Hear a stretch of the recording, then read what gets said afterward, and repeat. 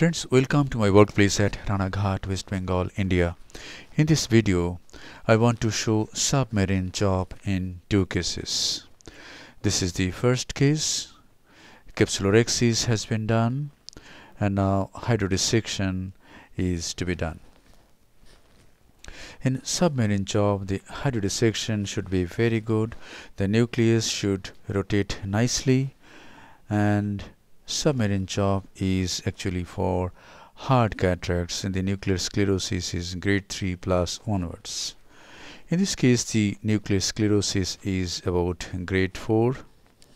And now, after injecting viscoelastic substance, the phaco-needle is being introduced into the anterior chamber with its bevel towards the nuclear mass. After aspirating some cortical matter, the handpiece is turned and the bevel is now towards the corneal endothelium. Now the nucleus is pushed a little down, the tip is buried. Now the tip goes through the substance of the nucleus with full ultrasonic energy. In this case it is 75%. The power is in continuous mode, and as it crosses the central part it is chopped. And now after rotating 180 degree, the two heminuclei are separated completely. And now each heminucleus is again chopped into two fragments.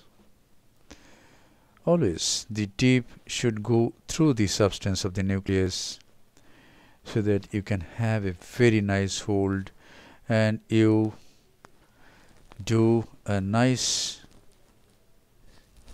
crack along the path of the phaco-needle. And now each nuclear fragment is emulsified and removed. As I said, phaco energy, ultrasonic energy used in this case is 75%, flow rate is 45 ml per minute, and vacuum is 450 mm of mercury. This is Oatley Cataracts 3 phaco machine. And now this is the other heminucleus. It has been divided into two fragments. This is one fragment of the other heminucleus.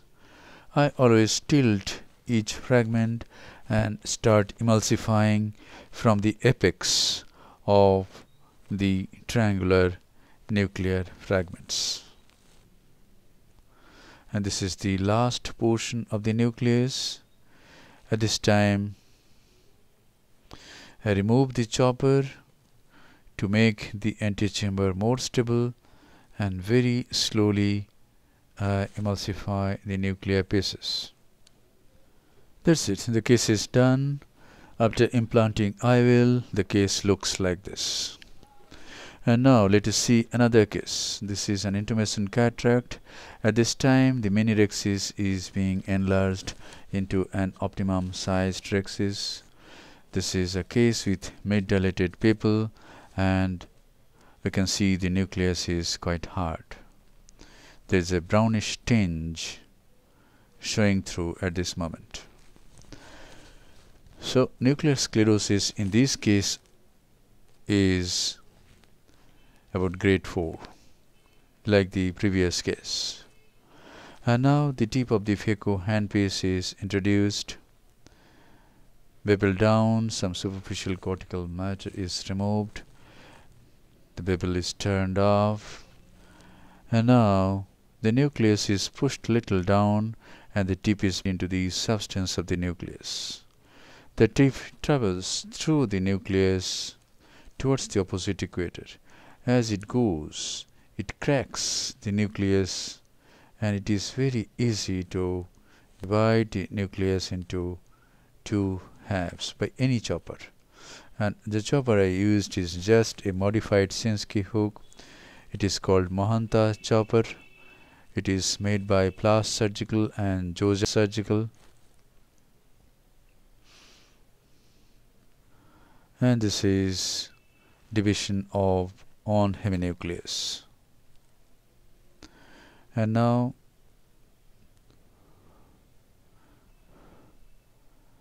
The other heminucleus is held firmly.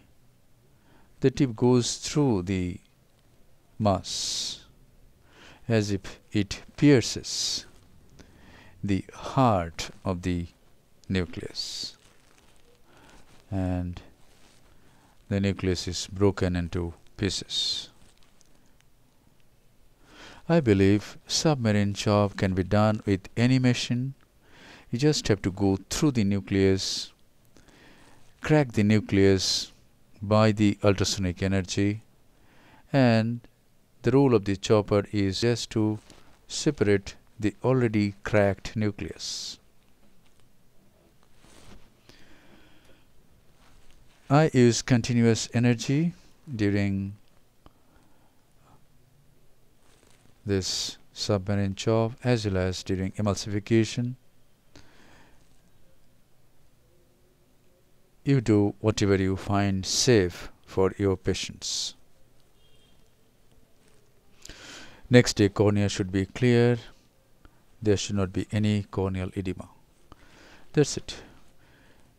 Nucleus is managed, and after cortical cleanup, after implanting the IOL, the case looks like this. Thank you very much for watching. Hope this video will inspire you to do submarine chop.